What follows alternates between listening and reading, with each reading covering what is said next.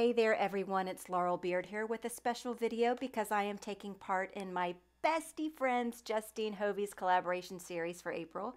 And today we're talking about back to the basics, tips to making simple cards in just minutes.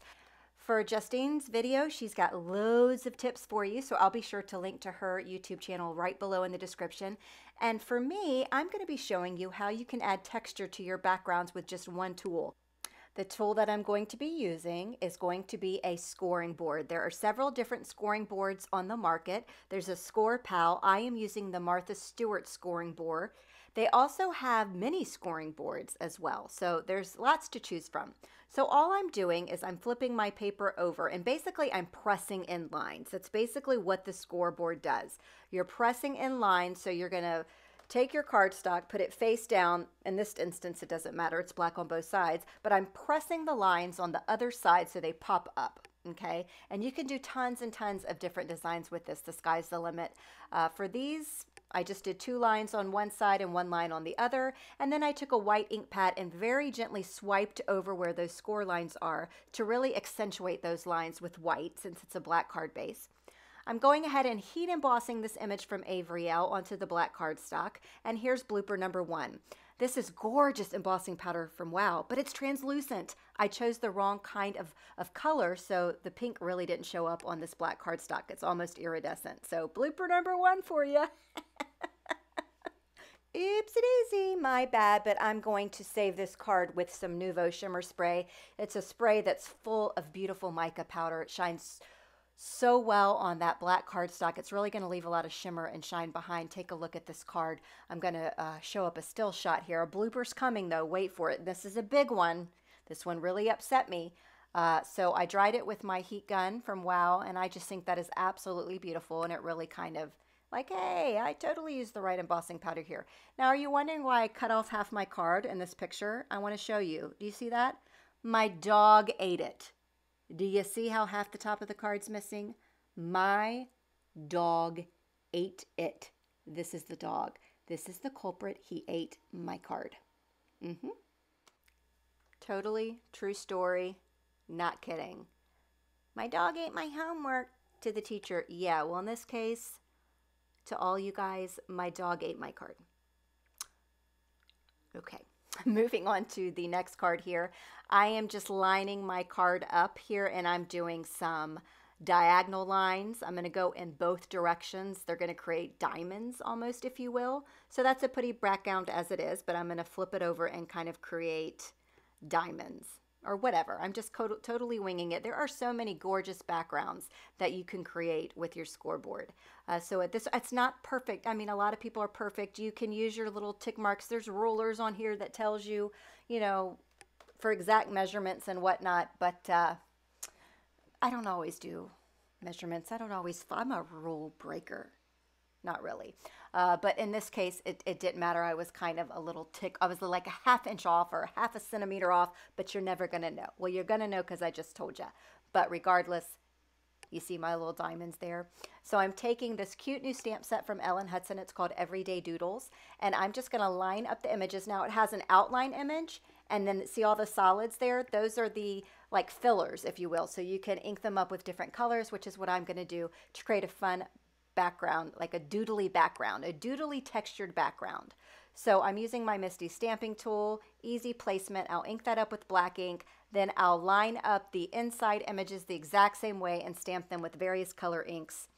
Again, using my MISTI tool. And then we're going to get this pretty card. Now in photographs, it's really hard to capture those score lines, but they're there, I promise. And I think this card is really pretty and fun. And I love just, it's very simple with lots of pops of color. All right, let's move on to our next card. Again, just you kind of line it up. You can kind of nudge it in the corner. You can get some tape and hold it down if you want in the corners, whatever you want to do. But in this card, I'm actually creating like they're just like almost abutting next to each other, creating like almost like a sun ray, if you will, going from one corner and like working its way out. You'll see what I mean in a second. So I went in with these backgrounds with no plan whatsoever. I just basically put my piece of paper down and just scored some stuff and hoped that it worked out. No, I'm kidding. I mean, after I got my first line down, I kind of knew where I was going. So this card my dog ate completely, so I'm not going to have a finished photo, but check out what I did. I used 3 different colors of Distress Ink Oxide, Squeezed Lemonade, Spice Marmalade, and Picked Raspberry, and I just kind of accentuated the scored lines with the ink and one of those makeup blending brushes that I talked about in a previous video. This is a makeup brush I actually got off of Amazon. If you want to take a look at that video, check it out right here up in the right-hand corner. I did flick on a little bit of water, and that card is finished, and it's really pretty, and I guess my dog really liked it because I only found a few bits of it left. All right, so moving on to this card. This is a cute little hedgehog in a teacup from Penny Black. And again, all the supplies that I'm using are linked below in the description in the order that they appear here on the video for you. So I'm using my MISTI tool so I can ensure that I get good placement. And plus I can go ahead and ink up my image and my everything at the same time because I'm totally lazy. It's true. So you notice I haven't done any scoring here. That's because I'm going to score it after I go ahead and get my image down.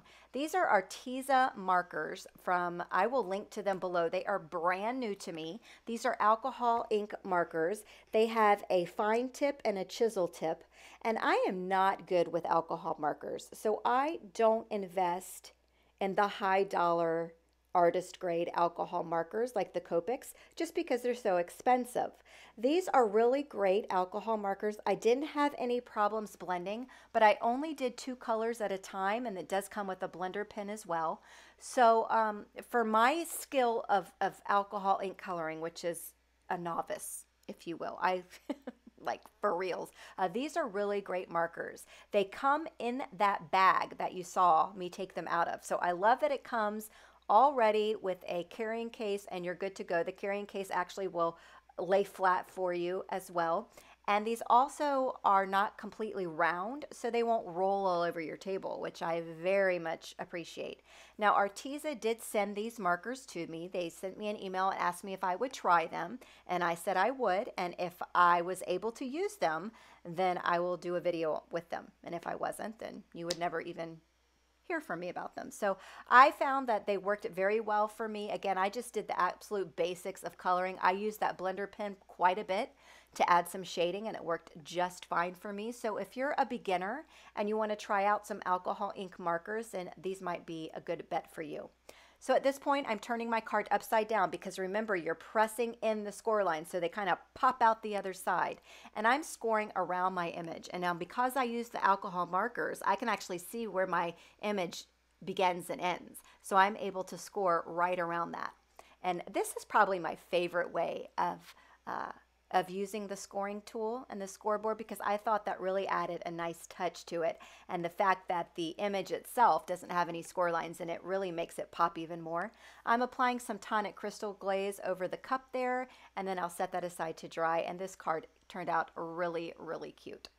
All right, let's move on to another background that you can easily create with your scoring board, and that's almost creating a checkerboarded type pattern. So I'm just going in, and again, because all the score lines are there, they're ticked off in quarters, I can just easily go in and make sure I'm spacing everything evenly, and then I'll just create this little checkerboarded grid pattern, whatever you want to call it. Look how quick this is, like boom, boom, boom, boom. Now you can use colored cardstock. You can score over glitter cardstock. I wouldn't do anything super thin. I wouldn't go under 80 pounds because if you press too hard, you're going to rip your paper. But I don't typically use any cardstock that's less than 80 pounds anyway. So then I'm going over with some Distress Oxides with a blending brush, and then I'm taking my pad and very lightly swiping it again just to draw up, accentuate those score lines even more. Now at this point I am using my MISTI tool because it's textured now, that card base. It's too uneven for me to risk stamping without a MISTI. So I'm inking that up with some Catherine Pooler ink and the dark brown color called Icing on the Cake. And then again, I'm going to use that Nuvo Mica Mist. It just saves the day for me. Now this ink is water reactive in the Catherine Pooler line. Everything but her black ink is water reactive. So I did get a little bit of movement from brown ink, but I think it turned out just fine for me. This wasn't even watercolored cardstock. That Nuvo Mica Mist was a complete afterthought. but I think it turned out really great. And I love that little checkerboarded scored background. So you get the pattern and you're getting the raised dimension from the scored lines. Now this card is completely gone in two ways. The card is gone and the video footage, and I can't blame Max for that one. But this is a card I stamped, the floral image. It's a background stamp from the 10. I scored those 3 diagonal lines, and then I swiped on some Versamark embossing powder and then heat embossed. And that's how I got this card. Now the real mystery is, how did I get a photo of this? That's a mystery that will remain unsolved. So here is a look-see at some of the cards I showed in the video today. Oh, I really love this card. How do you like my strategic photographing here? Because the front top right corner is chomped off. This is the only card that survived. But anyway, thank you guys for watching. I hope you're enjoying Justine's collaboration for the month of April. And again, all the information you need is below in the description. Here's a couple of other videos you might want to check out where I actually still have the cards because Max did not eat them. Thank you so much for joining me today, and I will see you next time. Don't forget to subscribe and click on that notification bell. Thanks for watching.